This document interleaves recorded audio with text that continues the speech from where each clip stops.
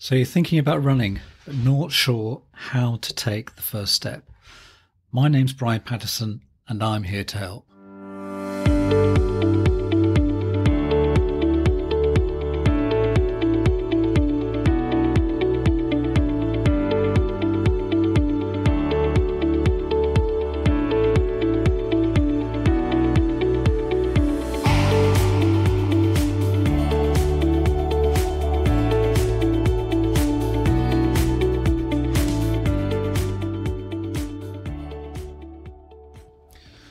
Welcome back to Brian's Ron Pod.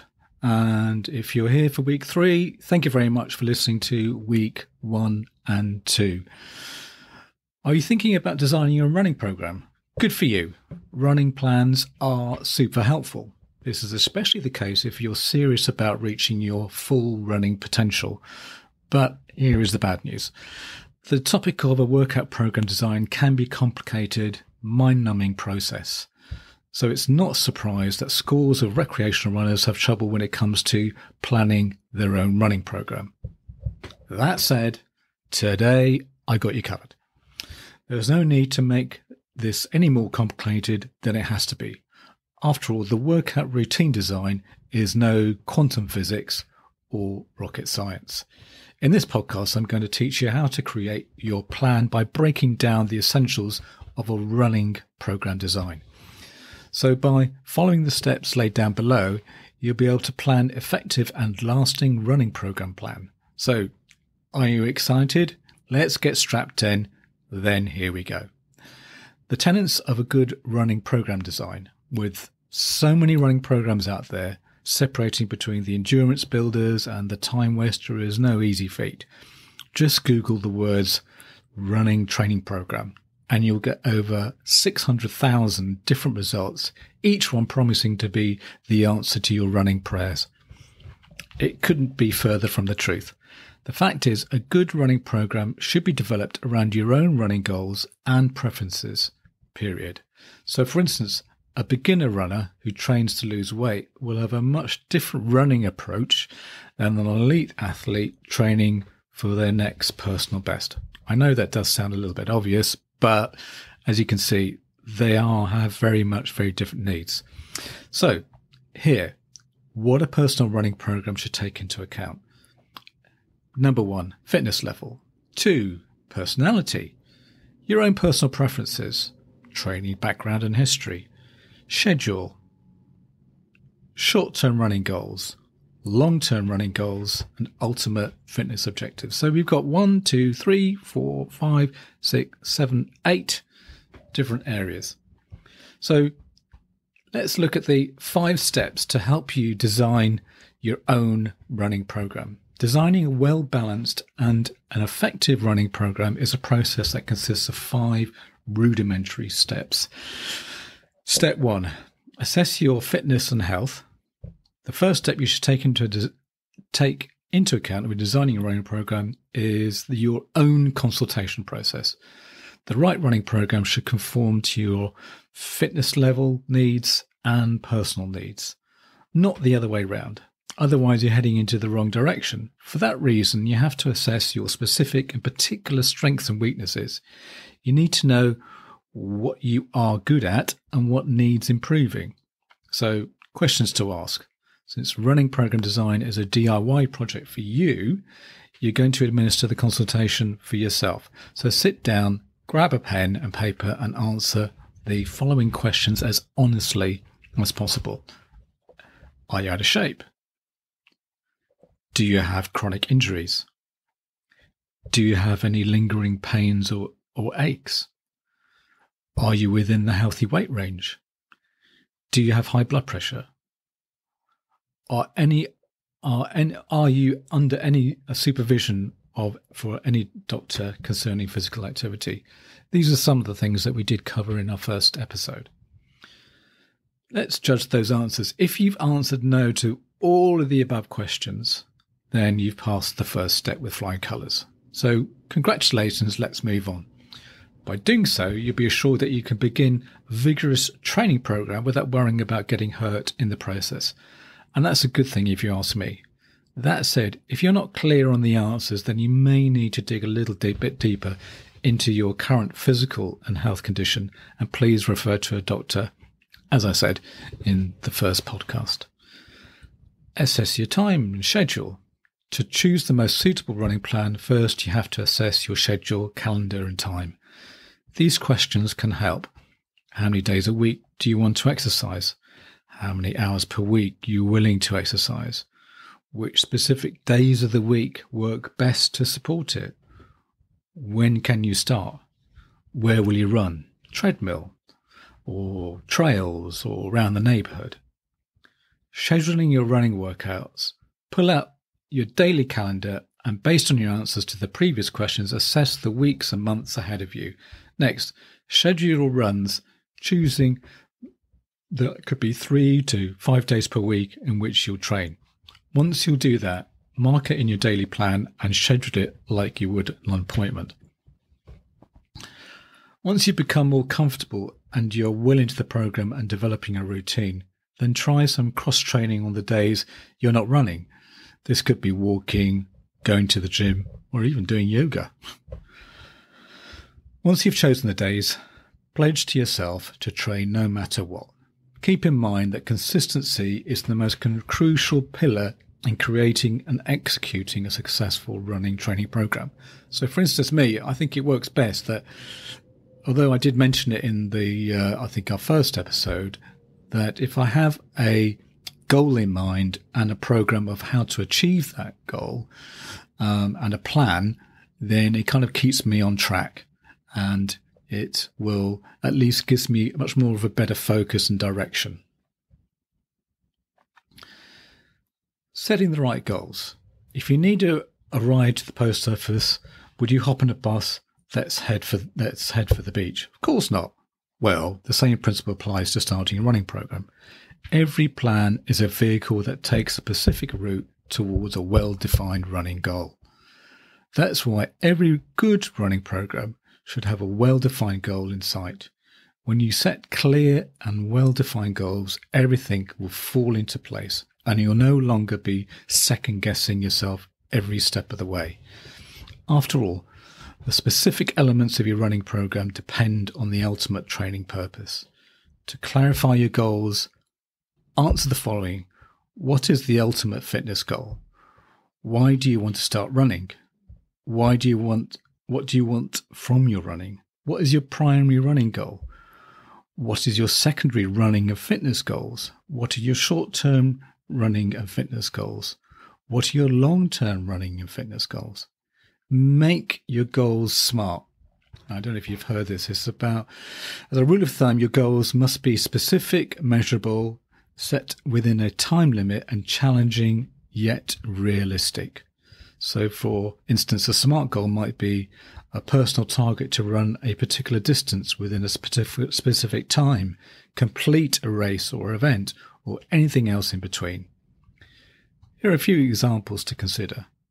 Run a sub 35k the end of next July, and maybe you're starting the previous July, or give you a 6-month run-in to complete that goal. Run a minimum of 20 minutes per week for each of the following 4 weeks. In fact, it can be as simple as run 3 times a week, or be able to run for 45 minutes non-stop. Step 4. Choose the running workouts. Now that you have the fitness assessments and goals set, it is time to put it all together into a practical schedule. The next step in this process is design your actual running routine. This is the most extensive part of the training design, and where things might start to get a little complicated, so bear with me. So what we want to do is look for the best guide to running, and then so let's build your base. Building a solid foundation requires a variety of running workouts. In general, aim for 3 to 4 hours of total running per week. Now, I know if you're a beginner, 3 to 4 hours may not be achievable. So maybe just start off with maybe doing an hour a week. So it could be 3 20-minute sessions or 4 15-minute sessions. So this is very much dependent on your running goals and fitness level.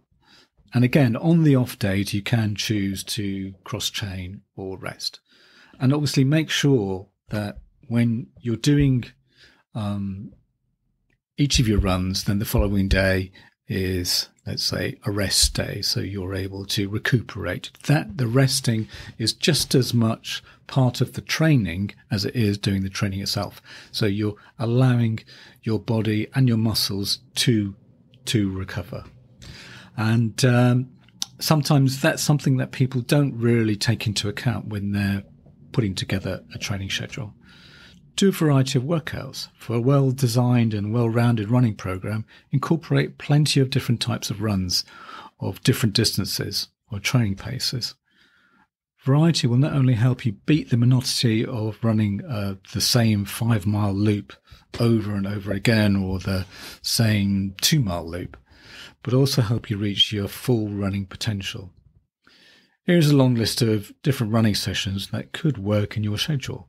So easy runs, recovery runs, intervals, ladder runs, pyramid runs, progressive runs, tempo runs, fartlek runs, hills reps, strides, long runs, negative splits. All these different types of runs we'll be covering in our podcast.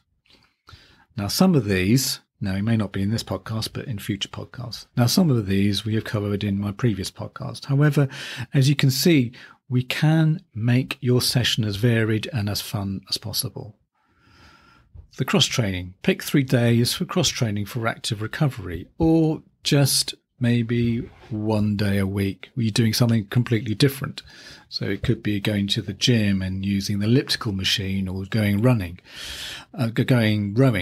or even cycling, or even when, let's say, you're choosing days or a week where you're just going to have a week off.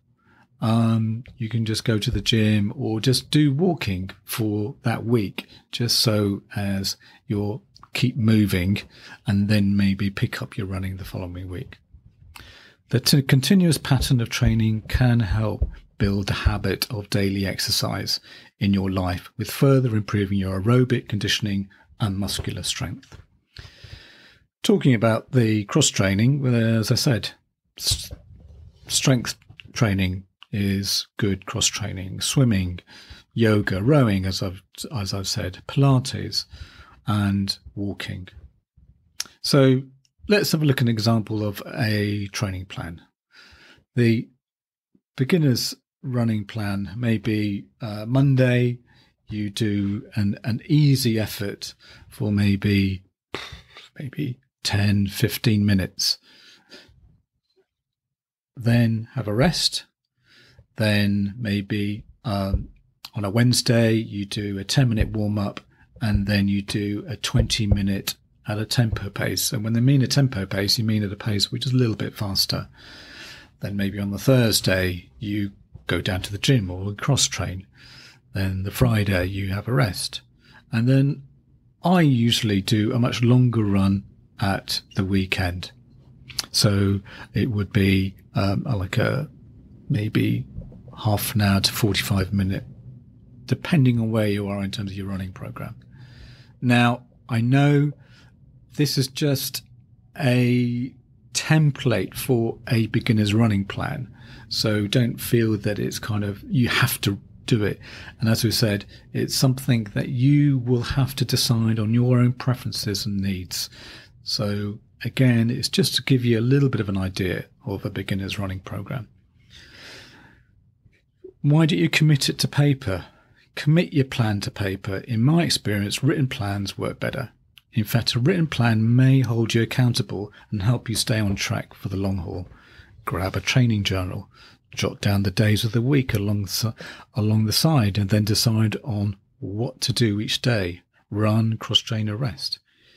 In your training journal, write down everything running and exercise related, and that can compare yourself against the previous benchmark. That's why, as previously stated, setting smart goals is vital. Having trouble with a plan? If you're having problems pinning down your running program, then I have a sit down with a certified running coach or even a personal trainer. So maybe at your local gym, maybe speak to your personal trainer, and maybe they can give you a little bit of some pointers as to how to tailor the running program to your needs.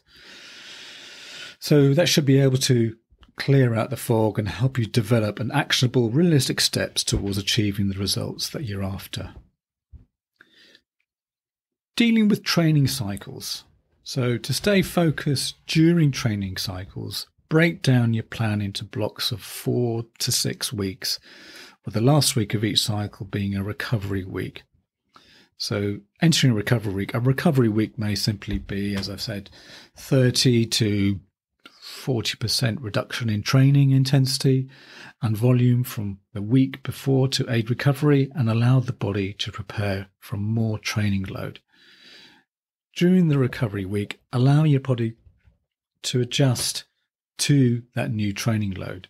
Please don't make the mistake of skipping these valuable training advice. In fact, many beginners start running with a frenzied zeal, running too much, too intensely for too long, but their bodies aren't used to it. So the high impact demands of the sport. So it's really important to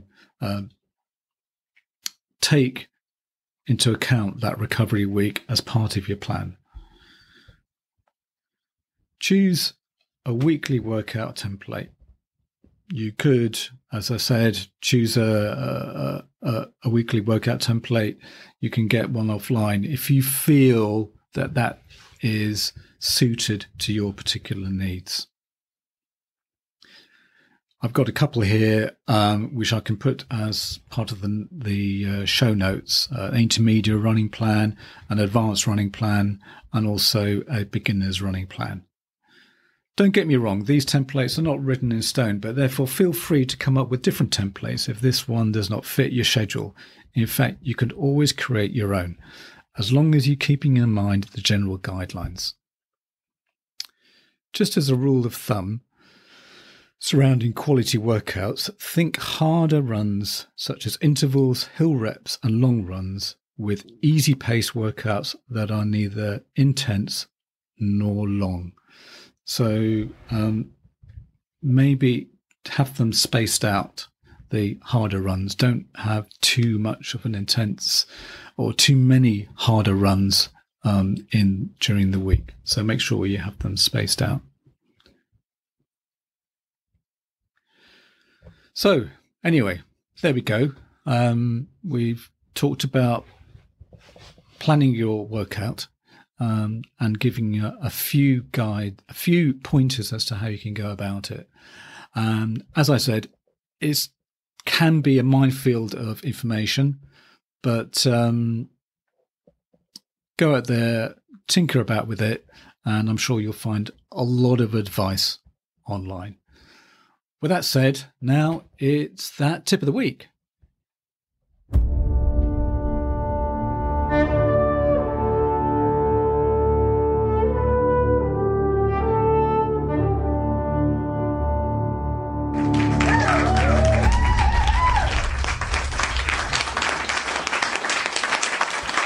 Well, yes, it's that time of the podcast, and it's the tip of the week. Again, it's an Apple Watch tip of the week, but just wanted to follow on from the last tip of the week. Once you've updated your Apple Watch or device, it is important to stay motivated with some music. Here are some key facts about running music. Science tells us that listening to music during exercise lowers the perception of effort during hard training, which explains why you tend to push a little bit harder when a good song comes along. For example, some research from Brunel University revealed that listening to music during a run could improve your endurance by as much as 15%. Music can also be a useful tool to improving running cadence, and a well-crafted music playlist can get you enough motivation to get you up and out of the door for a workout. I found that having a crafted new playlist is a great motivator in getting myself getting out the door. It can really give you a lift and transport you into a new world.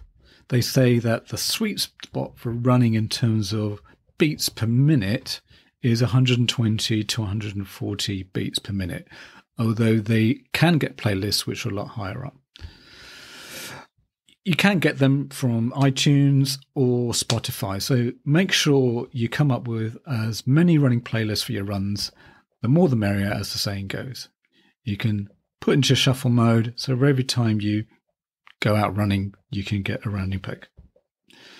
Once you're done with your workout, you can use slower tracks to go for either a cool down or a warm up. So, well, that's it for another episode, and looking forward to speaking to you next week with some beginner hints and tips about running. Just wanted to let you know that you can follow me on Twitter at Brian's Run Pod. Also, my website is www.briansrunpod.co.uk, where you can get show notes. Plus, all my episodes have chapter markers if you need to get different segments as for the show. The music is by Happy Day by Stock Audios. Again, thanks very much for listening, and see you next week.